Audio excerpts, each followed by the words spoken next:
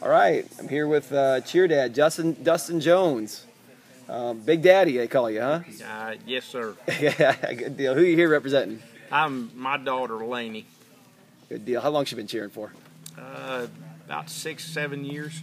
Oh, good. Know what level she on? What team? She's on our senior fusion team. Okay, good deal. Good deal. So you're quite the cheer dad from what the owners say. That's what they got you over here interviewing.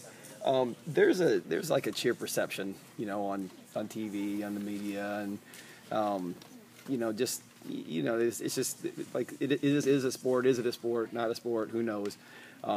What I see in here, these guys are incredible athletes. These girls are incredible athletes. Kind of give us your opinion on cheerleading. Obviously, it's done a lot for you and your family. Well, I've got a older son, and we poured 100% of our time into him, coaching Little League baseball, stuff like that. Coached middle school ball for a little while.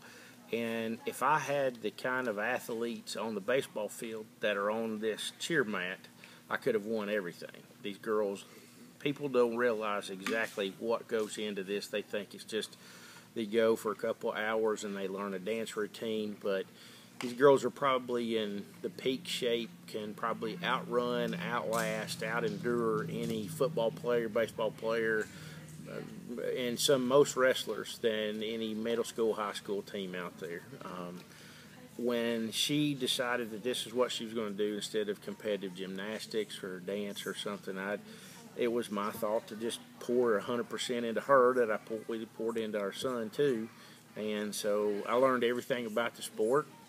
I got very vocal when it came to being in the parent pit cheering for our kids, and these are my girls. All of them are extreme athletes, if you will, because they don't catch a pass, they catch each other. So they do a lot of different things that most people don't realize. That's great to hear how passionate you are about it. Any last words for us? No, I just go Infinity cheer. All right, great. Thank you.